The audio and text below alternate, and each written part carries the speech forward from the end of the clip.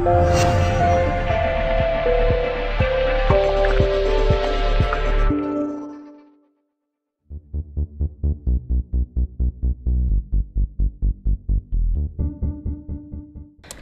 congratulations, well done, pal. Thank you. Outstanding, a great first half, and I mean, personally, I said at one point we'd had 6 attempts on goal, you'd had 5 of them, and 2 of them had gone in.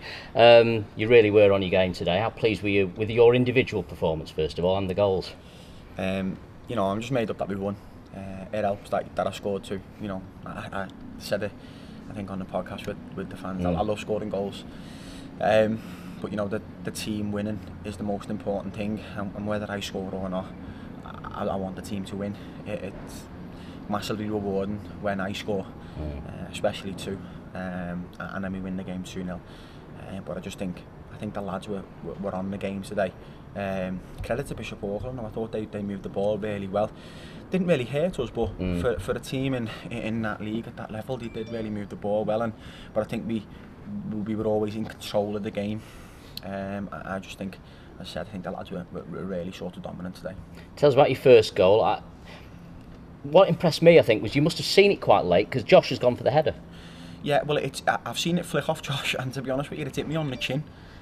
So as it's come down, I've tried to chest it, but it was just a little bit too high, and it's caught me on the chin, but I've managed to chin, chest, and then volley. Do you know what I mean? But yeah, that made up, it went in, and one of those, as soon as it hit it, I knew where it was going, so I was off.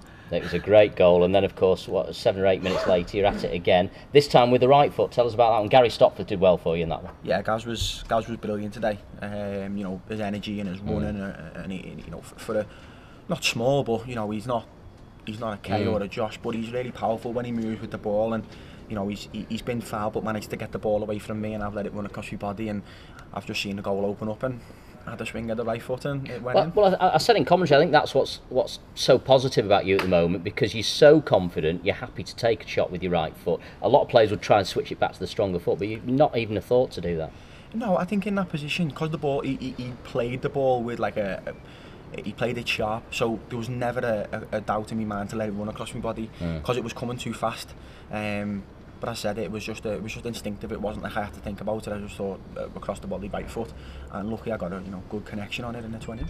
The manager took you off towards the end. What an ovation though from the supporters. You must be loving this.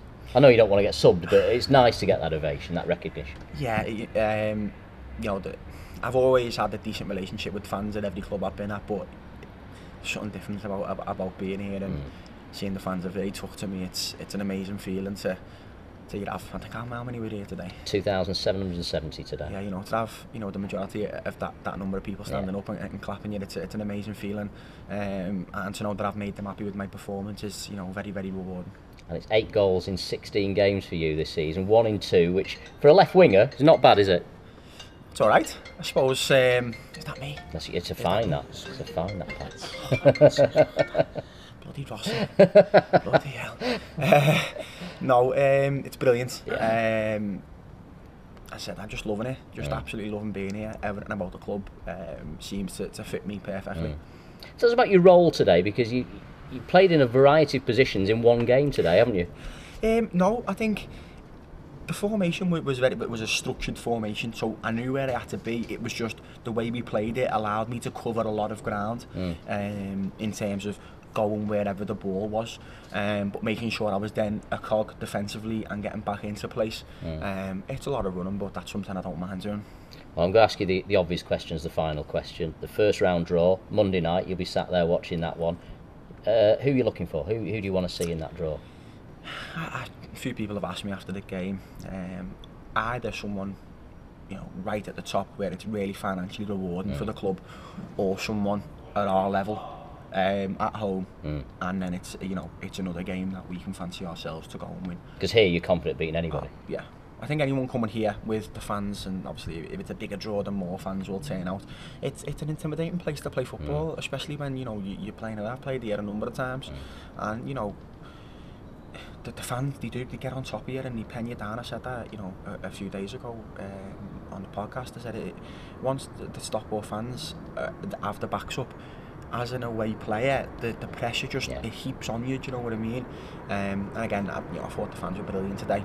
At spells when we were penned in a little bit and they were moving the ball well, you could still hear them, you know, come on, and that really wills the lads forward.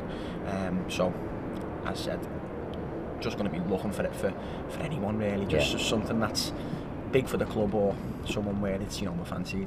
Well, some more man of the match champagne for you downstairs. If you run out of room in your fridge now, if you need any help drinking it, you know where to come, don't you? My girlfriend's got that sort of. Good stuff. Well done, Danny. Thanks for joining us live once again. Thank you ever so much.